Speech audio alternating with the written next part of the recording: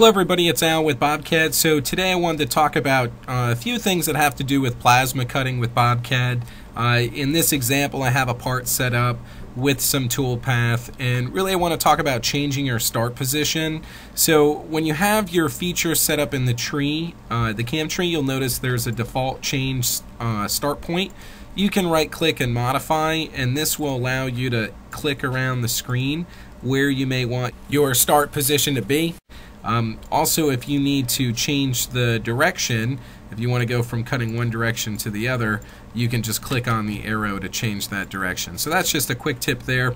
In addition, I want to look at this lead in and lead out. You can see we're doing a circular lead in and circular lead out.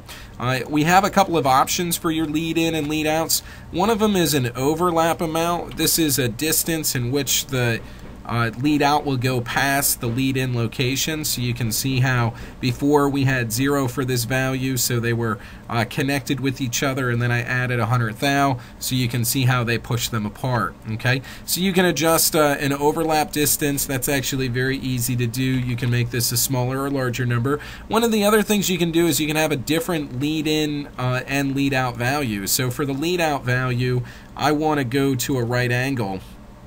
Okay, so this way it comes in on an arc, runs around the part, and then it comes off as at a right angle. So that's really easy to set up. Now, in addition, now that you have some toolpath set up, you know, this feature, a lot of times you're talking about sorting or how you sort the order in which things are cut. So what I'm going to do is remove my geometry here, and I'll reselect this circle in the center, and I'll compute that. So that's what I want to cut first. Okay. Now, one of the options that you have in the cam tree is machining order, and you can set this to individual feature. When you set this to individual feature, the order in which the items are in the tree is the order in which they'll cut in. So if I want to cut this circle first, I can do that one, and then what I can do is copy and paste this feature and select the next group that I want to cut. So I want to cut these 3 holes, so I'll go ahead and do that and compute. So now I've cut these 3 holes. Now you'll notice that my lead in and lead out values are a little bit too big for that location, so we would just come in and adjust this.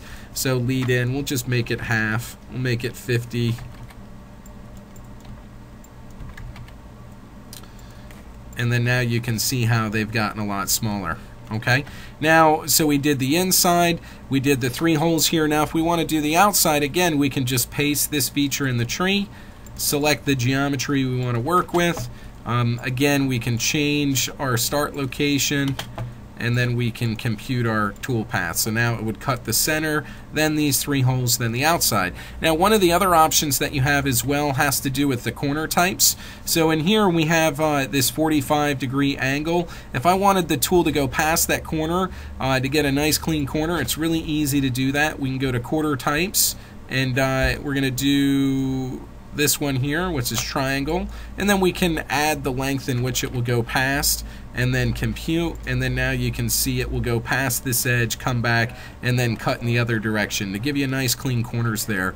These are just a couple of tips on you know, dealing with your lead-in options, your overlap and corner types, and also your machining order with plasma. If you guys have any questions, comments, or feedback, please reply back to the Facebook, the YouTube, or whatever thread this video may be posted in. Thank you so much.